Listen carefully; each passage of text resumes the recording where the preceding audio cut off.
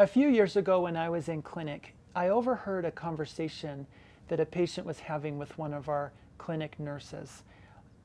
He had had surgery and was feeling some shortness of breath.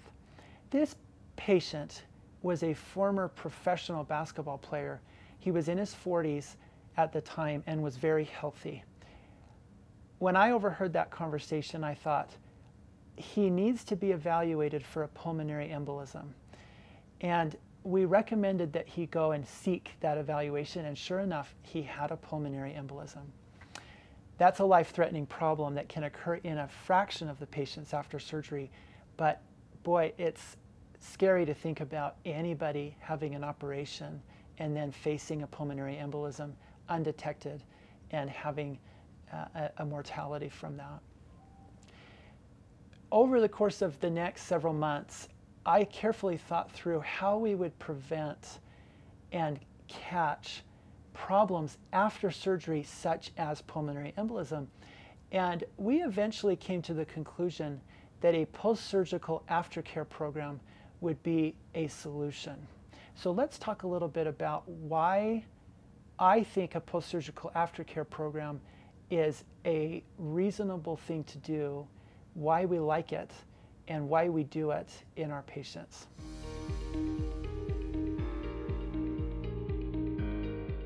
Some patients that are going in for surgery, especially some of the less invasive, more minor surgeries, wonder why we would recommend a nurse or a physical therapist to meet with them in the home after surgery. I really like the eyes and ears in the home in the postoperative period to detect and pick up on any probable post-surgical problems. These problems could include DVT or PE, which stand for deep venous thrombosis and pulmonary embolism, two of the most significant problems that can happen in the post-surgical period. Other problems could be early wound issues, significant pain control issues, urinary tract infections, and other kinds of medical problems. I like that patients that enroll in the post-surgical aftercare program have somebody to check in on them. A lot of times too, patients have questions after they've been through the emotional roller coaster of being signed up for surgery and then undergoing the operation and then getting home. It's like, oh my goodness, I didn't ask this question, or what about this, or what about that? The people that work with us in the post-surgical aftercare program are there to help with the ongoing education to answer those questions and to help the patients feel like there's somebody there to reach out to if they are having a problem. A final reason is that, well, it's really two reasons. One is I think we can lower our length of stay in the hospital by having somebody in the home after surgery. That's important because, for one, during COVID, hospitals have been very full, so lowering our length of stay is nice for the community at large. There are risks to being in the hospital for an extended period of time. Also, it's expensive.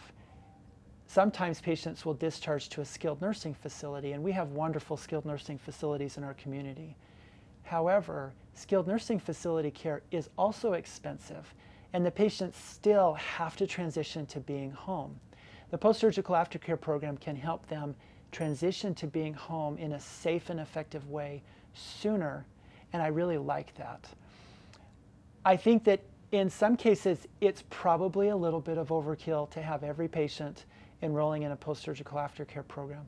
But if we catch, and we do, early DVT and PE situations, and if we catch wounds that need a little tender loving care early on, it's worth it.